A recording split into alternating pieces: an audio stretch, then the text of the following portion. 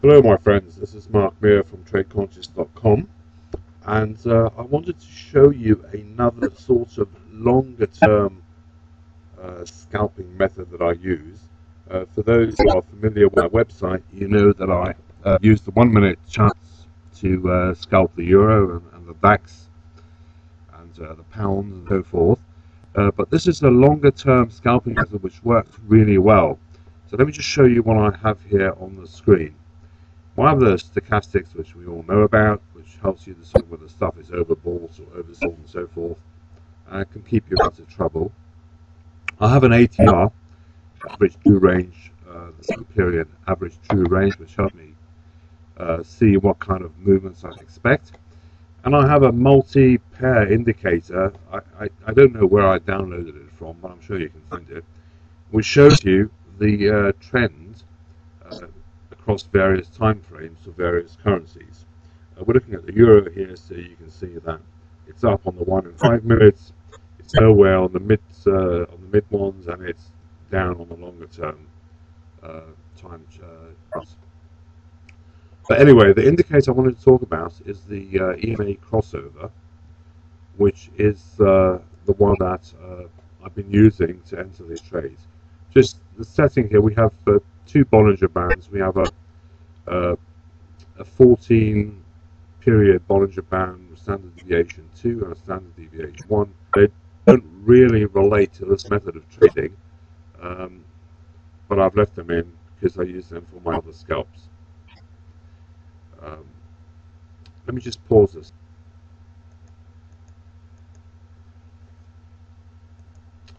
Okay, I'm back. Sorry, there was some sort of problem here on the machine, so I just need to sort it out. Okay, so we're talking about the EMA crossover indicator. I'll show you what the settings are for it.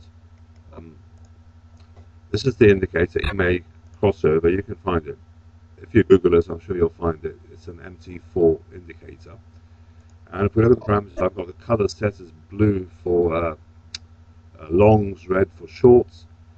And the inputs show that I'm using the 4 EMA and the 5 EMA, and looking at the crossovers of the 4 over the 5 or the other way around.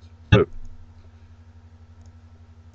let's look at a trade that I had this morning. Now remember, I normally scalp 1 minute charts. I can have 100, 200 trades in a couple of hours, but these are much longer term trades. Let's look at it here and the way I use it.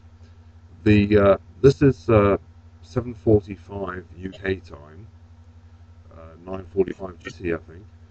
But we see the appearance of the crossover arrow to the downside on the euro dollar. So I entered a short over here, just as it broke the bottom of the body of the candle where the arrow appears. So at 29.40, I stopped just above the top of this previous bar at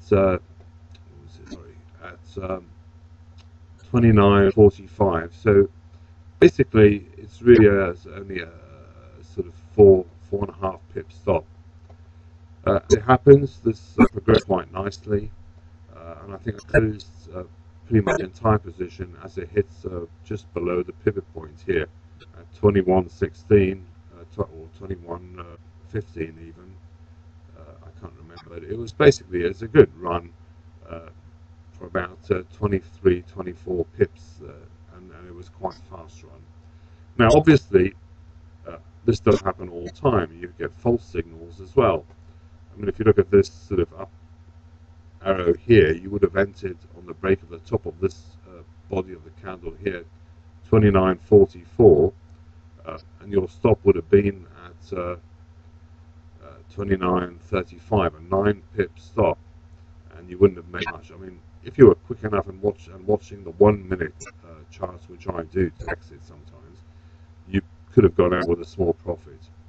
So obviously they don't work every time, but once in a while they work nicely. If we look at this downwards arrow here, which happened during the Asian session, or sorry, late into the US session, you know, had we entered here at 29.53 with a stop here, right, we'd still be in that trade now.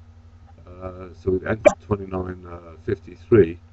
You know, we at max price, we're down to 29.05, so 48 move overnight.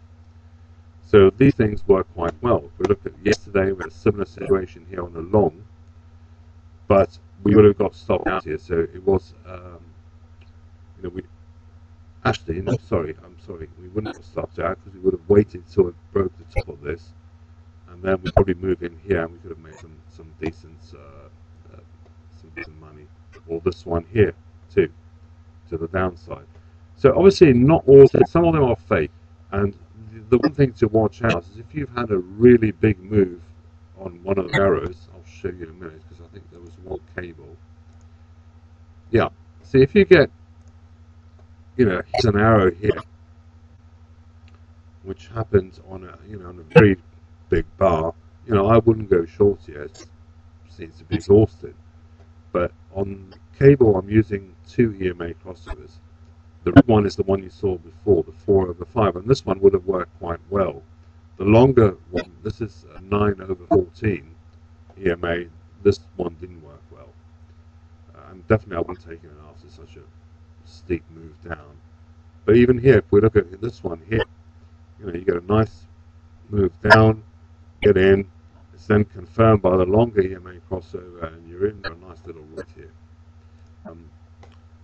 Another one, smaller ones that you can see on the Aussie currency as well. Once it crosses above, it moves. Once it crosses below, you get a bit. You don't always get a loss. In this case here, for example, you get a mega move. You get we move here from 1.0067. We could have sort of basically still be in now, or get out at 1.0167. So get 100 plus pips or so. So I'm not saying it's a miracle indicator or anything. I'm just saying that the risk reward on this indicator is pretty good. If you combine it with my scalping method, which you can find on the blog, it all in all, it works really well. Hope you enjoyed this and found it useful. Cheers.